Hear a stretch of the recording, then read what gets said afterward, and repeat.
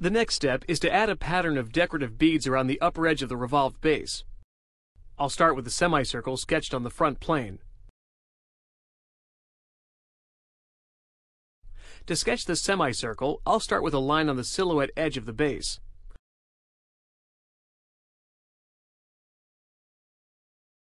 Then I'll add a circle centered on the midpoint of the line.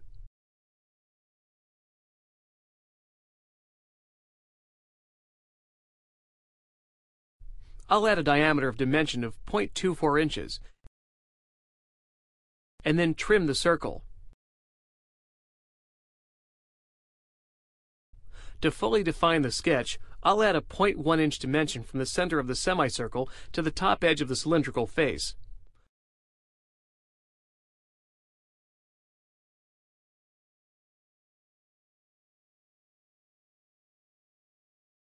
I'll then create a revolve to generate the first bead.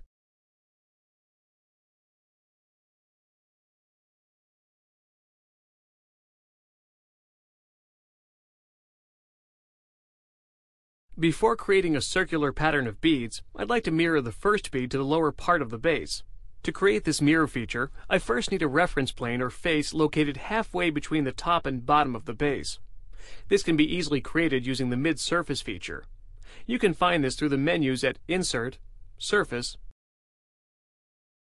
Mid-Surface. I'll select the two flat faces on the top and the bottom of the base. When I do, the faces are added to the Face Pairs selection box. The position can be changed, although in this case, 50% will create the surface I'm looking for.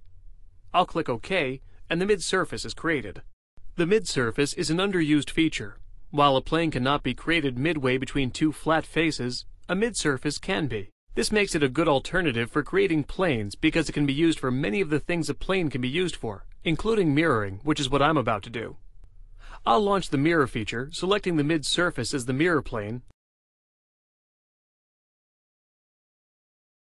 and the bead as the feature to mirror. To complete the bead pattern, I'll use a circular pattern with 74 instances to create a slight overlap between the beads.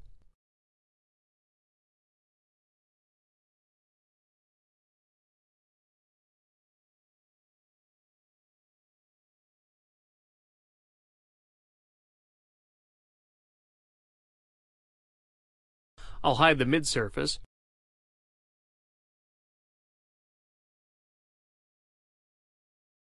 and collect all features into a new folder called Vines and Beads.